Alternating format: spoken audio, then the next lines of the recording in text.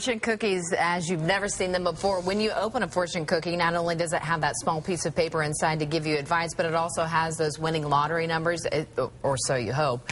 Well, just how accurate are those fortunes and the numbers?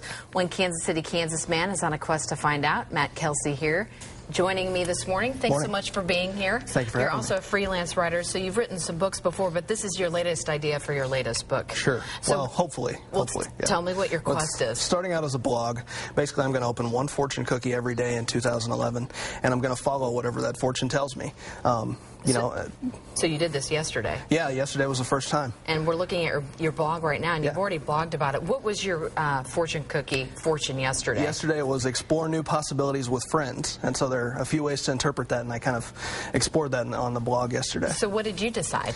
I decided basically I think what I'm going to do is I'm going to try to meet new people in 2011. I'm going to try to meet as many new people as I can and, see what happens. We'll see if I can make some friends out of that. Are you taking this seriously, or do you acknowledge that it's a little tongue-in-cheek? Because, we've already seen other books or stories do this. Julia, and A.J. Roberts, The Year of Living Biblically, of course, where the author follows the Bible literally, tries to live it biblically. And then all of a sudden, he finds out as he's approaching this tongue-in-cheek that there's actually a serious message, that the Bible actually does play an enormous role in the modern world.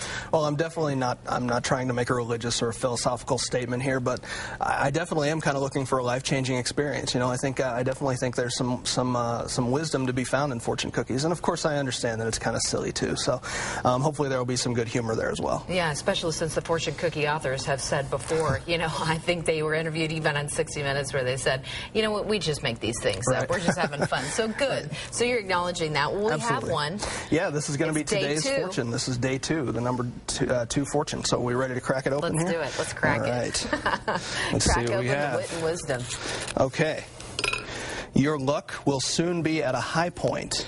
That's what today's fortune is right there. So that's good. Okay, so, I sit there, read that, and then I, go into my Chinese food and don't think much more about it.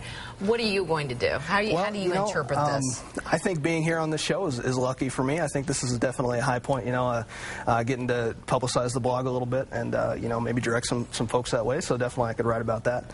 I just got a new job recently, a day job, so that's definitely a lucky thing for me, so maybe I am at that high point. Maybe I can explore how my luck is maybe turning around. So. And today you're going to, go down to Quick Trip and buy 7, 13, 28, 34, 37, and 40? Absolutely. That's the plan.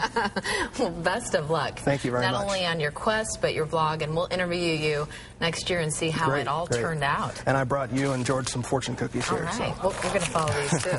All right. Thanks so much. If you want to follow his chronicles, we've blogged his blog on our website, NBCActionNews.com, under As Seen On.